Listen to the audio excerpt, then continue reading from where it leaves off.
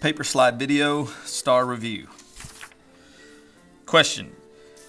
Mr. Barber wants to have the entire roof of his house replaced.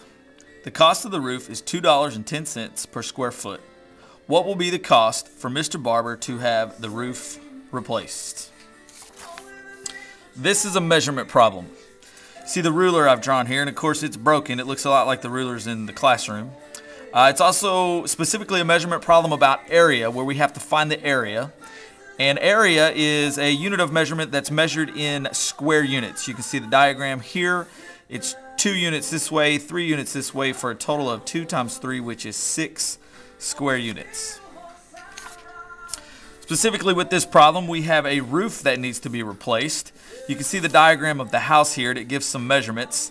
55 is the length drawn here at the base of the house, which would also be identical to the length of the roof.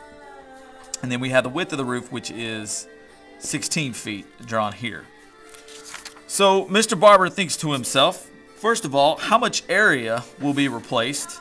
And 2, what's going to be the total cost if it's $2.10 per square foot?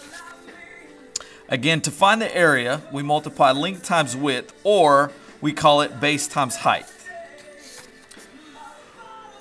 With this house, specifically the roof, we're going to find the area, length times width. The length is going to be 55 feet times the width of 16, and 55 times 16 is 880. So this side of the roof is 880 square feet. Don't forget that the roof has 2 sides, so we're going to multiply 880 times 2 for a total of 1,760 square feet. The cost is going to be $2.10 per square foot. Per means to multiply. Each square foot of roofing is going to be $2.10. So $2.10 times 1,760 square feet for a grand total of $3,696.